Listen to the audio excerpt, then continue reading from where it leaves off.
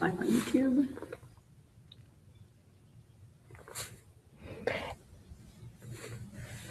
Hey, we're here for our weekly Q&A. I'm Callie. You're watching the CRK Training channel. We are streaming this, as always, on YouTube and also on Facebook. So welcome to everybody that is here live. As I explain a little bit about how the session goes, if you could just leave a comment wherever you're watching this and let us know if the tech stuff is working, if you can hear me okay, if you can see me clearly. So I am obviously in front of the camera. We have two set up so that we can go to both places, and Julia is watching your comments. So we've been doing these once a week. I usually take a question that comes in from really across any of the different channels, comes in through email or on Facebook or YouTube, and just answer that question. And then any other questions that you have that you want to put in as we're doing this live, I'll just go through as many of those as we have time for. And this week is, it has been a busy but fun week, actually this whole past like 8-9 days. So right now we're doing the Riders Workshop, and it's a free online workshop. It's basically the first part, kind of the introduction to my balanced riding course, which is going to be opening up tomorrow. And the workshop is still available. So if you haven't already joined us in that, it's just an opportunity to kind of get involved in a community of like-minded horse people and get a little bit more in-depth training if you like what you've been seeing on YouTube, or if you've been, watching the Facebook posts and enjoying those. This is a way to go a little bit more in-depth. So the topic of today's video is when horses do weird behaviors. And I titled it that way because the first question that I wanted to take is not so much of a question, actually, as I think a really smart observation by one of the members of our Facebook group. And Kathleen put this in the group just like half an hour ago, and I saw it pop up, and I thought it would be such a good thing to share with you, because I find there's often times that our horses do stuff that is out of character sometimes. They do things, behaviors that we can't explain very easily, or their behavior just changes, and it can be really frustrating to try to figure out why that happened and what we can do to kind of get the horse back, so to speak, that we thought we knew. So I'm just going to read a little bit of Kathleen's comment here in the group. And she says, "I fell off one of my horses at a canter on Saturday. She bucked. It happened for a few reasons, I think. The horse is not in pain. She has regular chiropractor visits. She's got a good fitted saddle." And what Kathleen did in the next few points, and again, I'm going to just kind of shorten her words and highlight this a little bit, but she broke down a few different reasons that could have potentially been a part of this. And I'll tell you why I really like this at the end. So the first thing she says is, again, she wasn't in pain. She's got a good fitting saddle. My hands were in her mouth. I didn't think they were, but they probably were. So that's something that I want to improve. She's a sweet, silly horse who could be prone to tantrums. She gets over them quickly, but she's really big, 18-2 hands and about 1,800 pounds. That is a huge horse.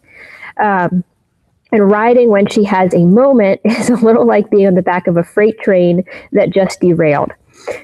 She doesn't get grain. Her hay is doled out in increments throughout the day. So she lives in an open barn with a small paddock. So it sounds like her management is very good. It's not that she's stuck in a stall or getting really high concentrates of feed. She lives with 2 other horses. So she says she is a little bit buddy sweet / sour. Every spring after the ice starts to melt, I practice taking her away in hand a little further down the dirt road every day. She can still see and hear her friends. And she's a peach on trail rides with a horse friend. I don't often have a human friend, though, to ride with. So at the end of her comment, Kathleen just said, "Any thoughts?" So thinking about this bucking episode. So why I wanted to share this with you, why I just thought it would be helpful, is I think Kathleen did an excellent job at breaking down the different things that could have gone into this. So a potential riding mistake about, hands being in her mouth, potential behavior causes in that She does get a little bit buddy sour, and in the spring, she kind of has to work through that again by practicing taking her away in hand, which, by the way, is an excellent thing to do. I often recommend that for buddy sour horses. But also the stuff that's a little bit out of control, which is the idea that just kind of her personality, where she said she's a sweet, silly horse who can be prone to tantrums, and she's really big and she can move really quickly. So I think it's really helpful when we have weird stuff or unexpected stuff that happens from our horses to take that time and kind of list out all the different things that could potentially go into contributing to the behavior, because they give us ideas of what we could improve or what we could potentially change, or even what we may not have thought of before as a potential cause. What this little story kind of highlights for me, though, is the idea that sometimes horses still do stuff that is going to be a little bit unexpected, and that is going to just be stuff that we don't really like as riders. So the interesting thing about what we do with our horses from a training perspective is they're a big animal. They tend to be an animal that is reactive. A lot of our horses have a lot of energy. They're designed as a species to move a lot more than they often have the opportunity in domestic life, even when they're turned out. So we often end up, I think, with horses with a little higher energy than even than they would be in different situations. We have them sometimes in social settings that fluctuate, that change, and I think we can underestimate the effect that those kind of changes can have on our horse. And we need our horses to be basically pretty calm, and especially when you are building your skills as a rider, to be pretty predictable under saddle. So when we're working with other animals, like if you think about pets you have at home, your cat or your dog, there's much more room for kind of this play behavior. Like a dog can get a little excited and jump around, or take off running. Like when dogs get the I forget what the people call it, where they like tuck their butt and just like start running. Animals do that all the time. Like I was just watching when we walked down here, you might have seen Frida, my dachshund, walking around in the background. And when we were walking down here to the arena, she kind of did that. She like just took off and was running. And I said to Julie, I was like, it's so fun to watch animals just in the joy of movement. And sometimes I think we forget this with our horses, because especially when, if you're newer to riding, you're building your skills, that bigger movement and that kind of play and that like joy of movement is not something we always appreciate from our horse. And it's very understandable. Like we have to train the horse that that's not appropriate for under saddle work. But sometimes it still comes out. And sometimes these bursts of, these little outbursts are just really not necessarily the horse being bad or being intending to do anything negative at all, but it's really just that they had a moment of wanting to move, but they had a little bit of extra energy. They kind of got a moment of wanting to play, and that's what came out. So what I want you to kind of take away from that is when you have weird stuff that comes up, like Kathleen did, kind of list out what could have gone into causing that, and what are some factors that you could that you could change. So, yourself as a rider, or changing the way that you manage your horse, giving them more turnout. I was speaking with another member of one of our programs the other day about, she has a young horse that she's working, and every time the horse comes into the arena, because right now the arena is this horse's only opportunity for movement, besides being in, I think it was like a little muddy paddock or in a stall, was in the arena. So when she would come in the arena and she would turn her loose, she would take off running around the arena, and it was starting to become a problem because this little filly was really associating the arena with like playtime. So she was getting really hot just going into the arena.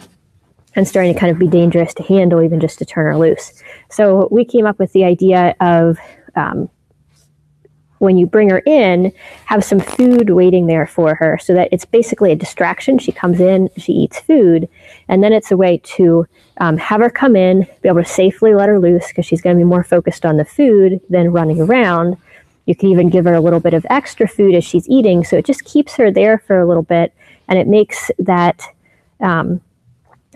that approach, coming into the arena a bit more safe. So that wasn't really a training strategy. That was just a way of managing behavior. But sometimes things come out for our horses that are just them enjoying being horses, feeling energetic, feeling playful, that could have potentially been the cause of this bucking incident with Kathleen's horse.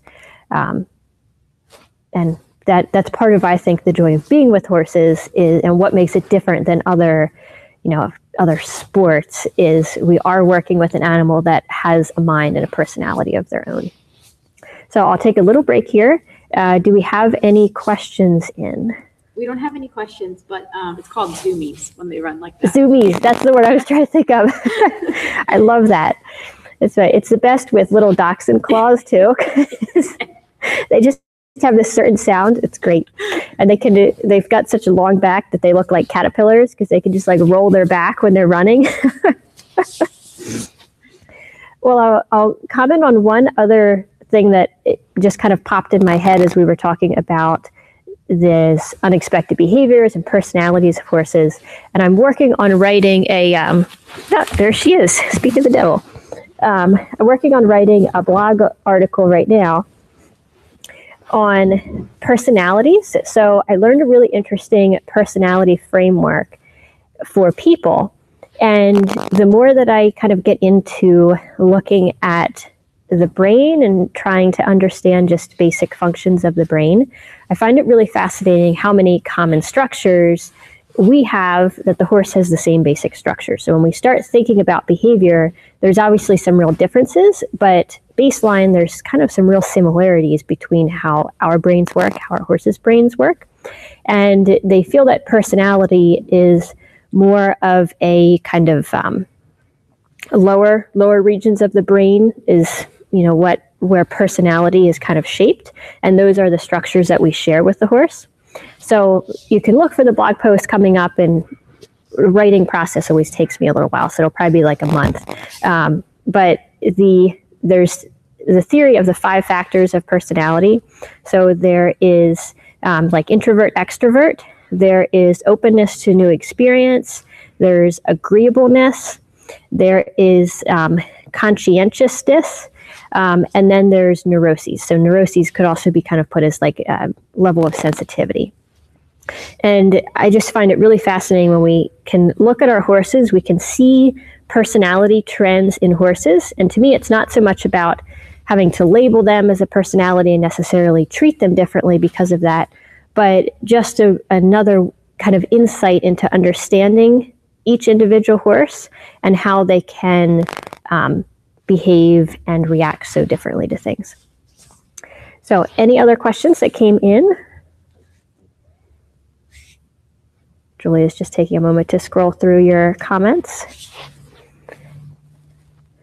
In the meantime, while she's checking for any last questions, or if you have one that's on your mind, we'll be wrapping up. So type it in quick and I can take one more before we close. But yeah, again, if you haven't joined that workshop, make sure you jump in on that because that's going to be coming to a close soon. Also, enrollment for the Balanced Riding course opens up tomorrow. And we have a special early bird package that we've put together. I decided to take a few of the training aids that I often use here with riders at the farm and put that in a pack that we can ship out to anyone that wants to get in early to the course. It's some little tools that will be really helpful for doing the exercises in the course as well. And I think as far as news goes, that's about it. So it's balancedridingcourse.com is how you can get in on that free workshop, and also how you can learn more about when enrollment opens for the full program. Anything else that's come in? Sorry, they're coming in pretty fast on YouTube here. how do you stop a horse from pulling back and biting when you're putting the saddle on? Good problem to bring up for what we were talking about earlier. So this is another one of those behaviors that could have a variety of different causes. Most of the time, I would actually venture to say maybe all of the time, it starts because the horse is or was uncomfortable. So something was hurting. It could be that the saddle doesn't fit well. It could be that something was pinching.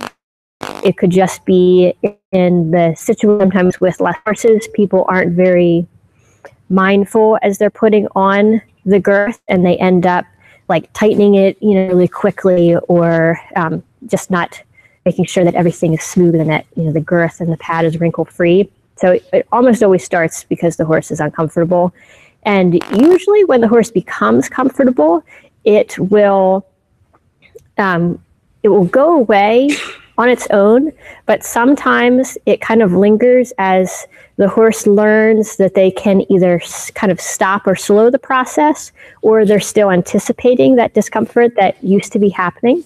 So I will do two things. One, I use the idea of pressure and release. So let's say I'm going to tighten the girth and the horse starts wiggling around. He starts trying to reach back with his head. I'll keep the pressure of the girth wherever I was. So I won't try to just like ratchet it up and get it hooked, but I'll keep the pressure where it was. And then when the horse softens for a minute, I'll let that pressure back down. And then I'll start it slowly again. If he begins to move, I'll just hold it right there. Again, not trying to hook it, just holding it. And then when he softens, I'll let it back down. So basically he learns that the way to actually release the pressure is just standing there quietly.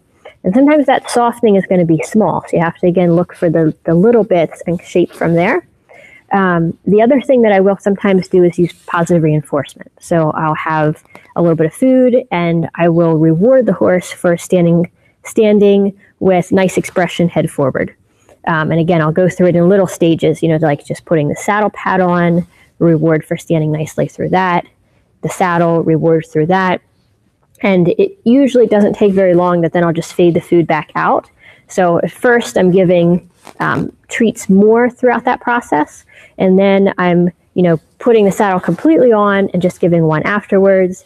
And then soon it's not even part of the process anymore, but you've already kind of worked through the issue, trained the right behavior, which is standing softly with the head forward, and put a little bit more positive association in there. So good question to close out on. Thank you again for being on live.